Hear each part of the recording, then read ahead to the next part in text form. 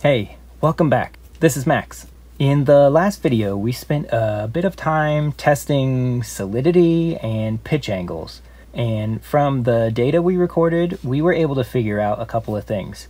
First, we found that higher solidities produced more power using symmetrical airfoils like the NACA 0018, which is kind of a fun result. We also found that there's a sweet spot around 9 degrees of pitch, which produces the most power with these airfoils.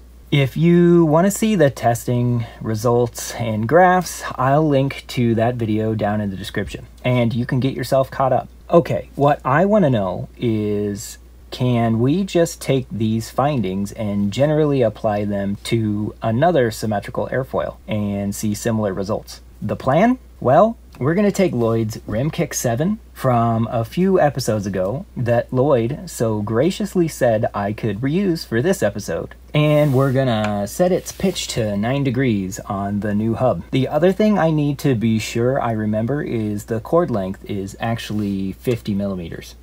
This shouldn't take long.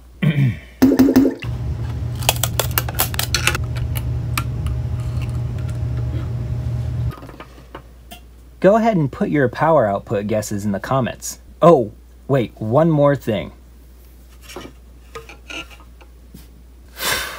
I would have felt like a real dingus if I got that wrong. Huh? What are what? Those? Nothing. Stop being nosy. Let's just test these instead of getting all accusatory about whether or not I messed these up the first time.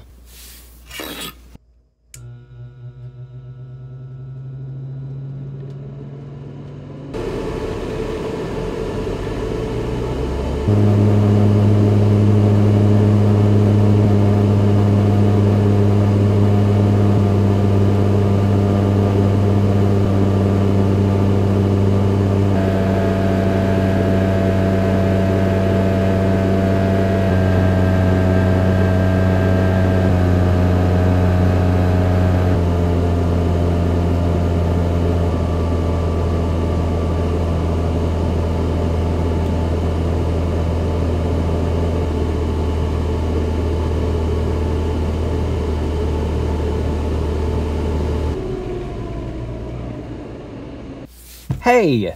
2 videos in a row, we got good results. That's a new record. 1.4878 watts. And I definitely didn't have to rerun it multiple times because I forgot to rescale the graph. Dang it. Like the video for more of me forgetting things. Anyways, compared to the NACA 0018, the Rimkick produced about 4% more power at 9 degrees.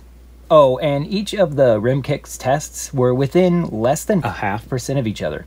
It's nice to see the tests are repeatable now, especially with how the series of videos started.